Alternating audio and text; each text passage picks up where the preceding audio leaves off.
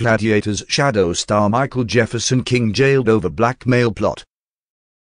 Michael Jefferson King, better known as Shadow from the 90s television show Gladiators, has been jailed for his part in a blackmail plot. Please subscribe to my YouTube channel and press bell icon for more complete information and more trending news. Gladiators star Michael Jefferson King was jailed for his part in a blackmail plot where he threatened to kneecap a drug user if he did not pay a £1,000 debt. Shadow was one of the most popular stars of the hit ITV series, but was axed from the show in 1995 after being caught snorting cocaine and testing positive for steroids. The 60-year-old threatened to take a hammer to a man's legs after he tried to escape from a terrifying ordeal in which he was hit with a metal pole and gagged. King was said to be addicted to heroin and crack cocaine at the time, and lived in a flat in Acton, West London that was a safe haven for people to take drugs in. He admitted 2 counts of blackmail and was jailed for 6 years and 3 months today.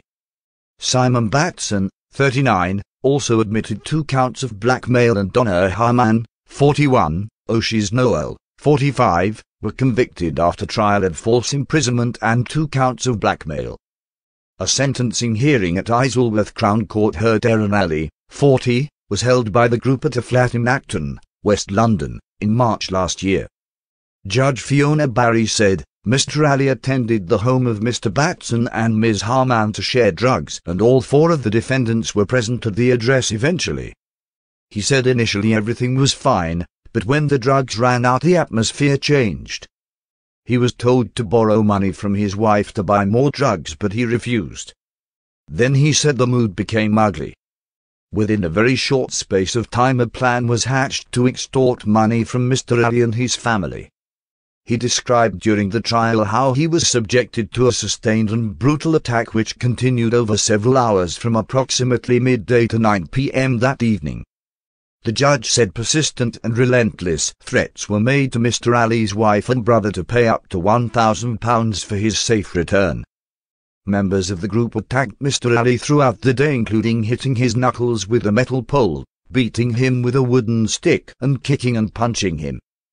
A plastic bag was put on his head while he was beaten, and a sock and exercise band were used as a gag to stifle his screams, the judge said. Both heard him being threatened as he pleaded for help in the background, and videos were sent showing the torture. Prosecutor Keith Hadrill said King also threatened to cut off the man's ears and fingers. Mr. Hadrill said, when Mr. Ali attempted to escape he was brought down by the 3 defendants, and Mr. King was instructing them to get a hammer so they could break his legs so he could not escape. His family eventually agreed to pay the money and Mr. Ali was released, it was said. Judge Barry said, a neighbor described hearing a bad scream like something from a Hollywood movie. The demand videos to his wife and brother were brutal. They were violent and they were distressing.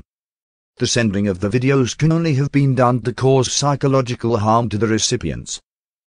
Mr. Ali said he thought he was going to die.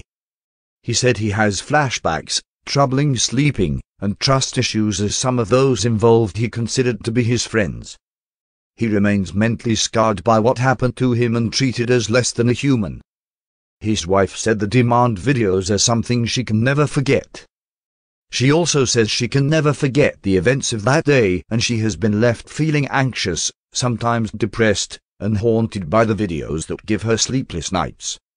Stella Harris, defending King's previous convictions were mostly for theft to support his addiction to class A drugs, which began when the Londoner was living in the Bronx in New York during the 80s. Ms. Harris said, he became an athlete and had some success playing American football in college and had trials at that time. Unfortunately, at that moment in that part of the country there was an epidemic of crack cocaine use, and that's something he encountered as a teenager and that has led very regrettably to a lifelong dependence on drugs. He came back to this country. He was then a professional bodybuilder, all the while still having these issues, periods of abstinence, periods of success. When things went wrong, he would turn to drugs.